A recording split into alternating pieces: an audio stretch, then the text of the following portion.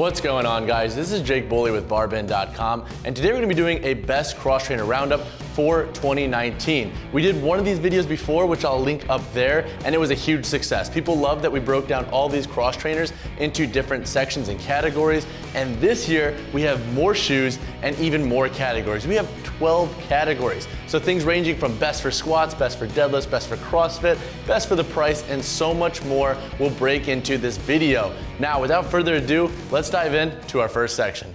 All right, the best cross trainer for men has to go to the Reebok CrossFit Nano 9, solely because this is a slightly wider model. So if you do have a slightly wider foot and you want stability and versatility, the Nano 9 is a good bet. My second pick for men is the Under Armour Project Rock 2. Now, it's worth noting that this isn't a strict cross trainer in the sense of like it's great for CrossFit workouts specifically. It's kind of an all-in-one trainer that you can wear on a day-to-day basis or for your more lighter runs or just more casual workouts. It has a stable tri-base outsole right here, has some flex grooves up here on the toe, so it's very comfortable, very reactive, but it might not be the best shoe for maximal lifts. However, if you want a cross trainer to wear on a day-to-day, the Project Rock 2 I think is a pretty good pick for men.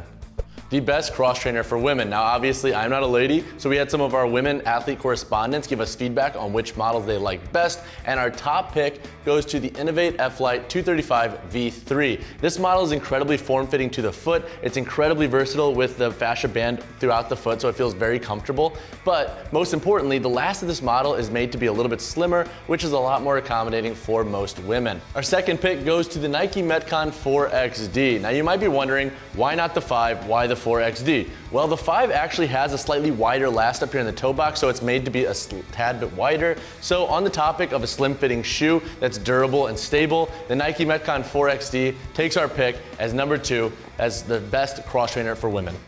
All right, the best cross trainer for the money. Now let's note that the way I scaled this was on the overall shoe's performance and the price that they're priced at now.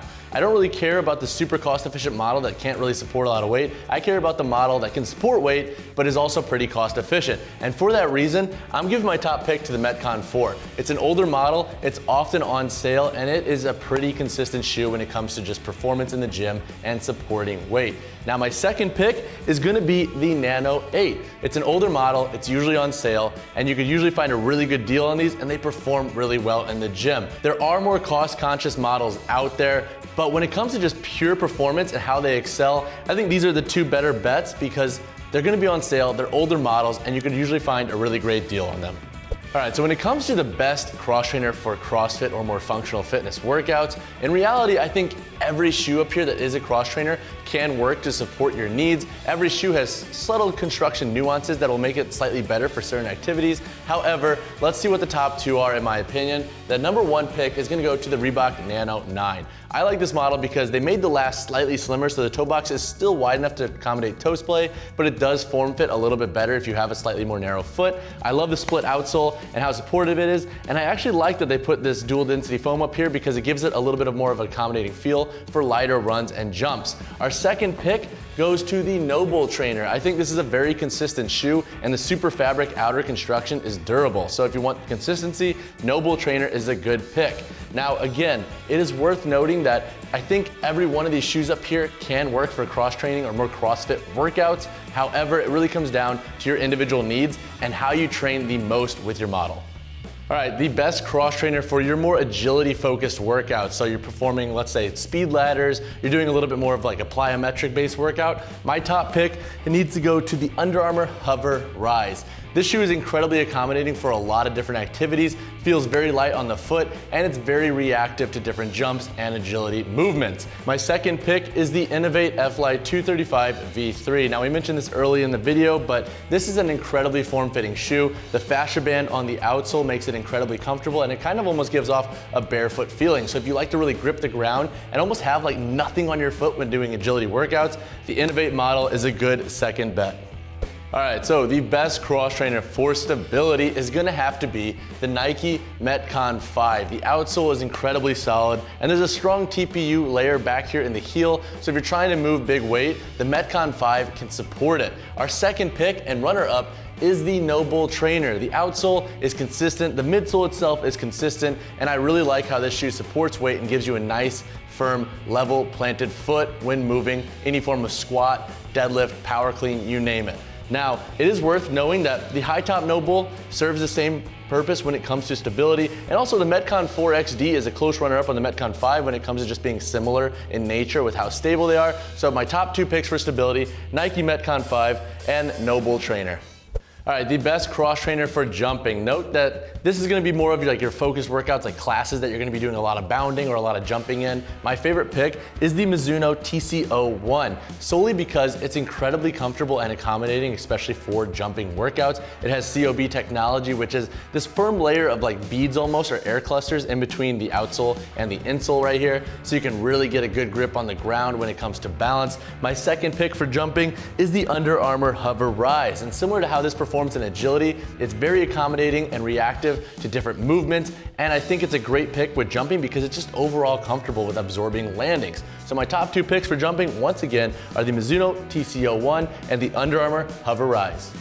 All right, the best cross trainer for squats has to be the Nike Metcon 5. Now that probably doesn't come as a huge surprise since it was our best pick for stability, the strong TPU heel, the firm outsole. I think this is a great model for supporting weight, especially in the back squat. Our second pick for squats is the Reebok Nano 8. This model is stable, has a firm 4mm heel to toe drop, a firm outsole, and the toe box is made to be slightly wider, so if you really like to splay those toes and grip the ground in your squats, the Nano 8 is a good bet. And it's also great because this model's been out for a longer time period. You could probably find them on sale on Reebok's site. They often have sales on this model, so if you're looking for a budget cross trainer shoe for squats, the Nano 8 is a good bet. Best cross trainer for deadlifts. Now note that you can deadlift in all of these cross trainers. However, this is for the individual that wants that more like synonymous true deadlift shoe with their cross trainer. So my top pick has to be the No Bull high top trainer. I love deadlifting in a high top Converse, and this gives me that feel, but also gives me that slight edge of versatility with its overall construction and design. My second pick for deadlifts has to be the Nike Metcon 5, and that's again solely because it's so stable and it is designed slightly wider than the Metcon 4, so you can splay those toes a little bit better in this shoe. So those are my top 2 picks for deadlifts, and when it comes to cross trainers, now it's worth noting that the Nike Metcon 4 XD and Metcon 4 will be just as stable as this model, and if you don't like the high top feel of this trainer, you can go with the low top trainer that No Bull makes, and it'll be very similar in performance.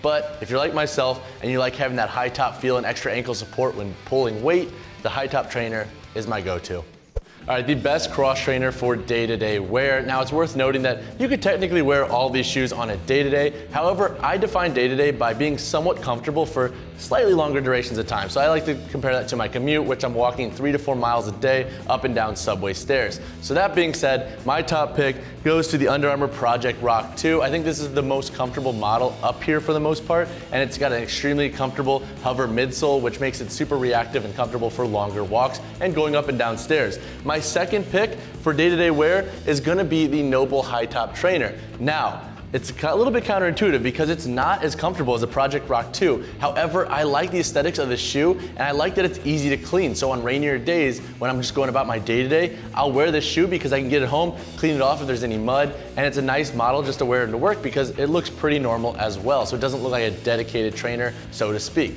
So my 2 day-to-day picks come down to the Under Armour Project Rock 2 and the No Bull high top trainer. Again, you could technically wear any of these shoes on a day-to-day basis, but these are my 2 based on the rationale I provided.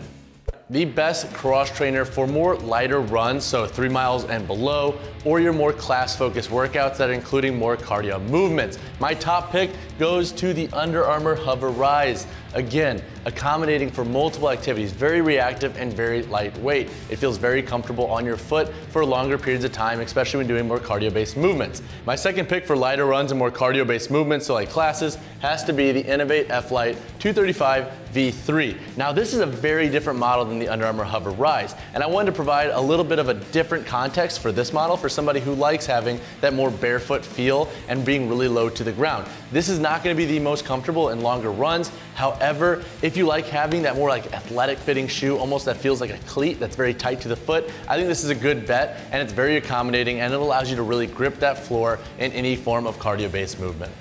The best cross trainer for wide or more flat feet has to be the Reebok CrossFit Nano 8. This shoe's last is the widest up here of all these cross trainers, and I think that it's super accommodating for wider or more flat feet. My second pick is the Reebok CrossFit Nano 9, and that probably doesn't come as a huge surprise because Nano, in my opinion, make the wider last shoes compared to the other models up here. So if you have a wider or more flat foot, I would highly recommend looking into the Nano line. It'll probably accommodate your needs a little bit better than some of the other ones up here.